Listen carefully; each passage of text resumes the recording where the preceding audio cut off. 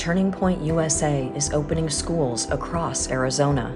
Radical extremist MAGA academies and Arizona churches funded by our taxpayer dollars? That's Arizona's future if we don't stop House Bill 2853 universal voucher expansion in its tracks. Turning Point USA spreads racist, homophobic, hateful ideology, and their new schools are set to indoctrinate a new generation of kids while raking in millions of Arizona taxpayer dollars. What's next? Trump Academy? Fox News Prep?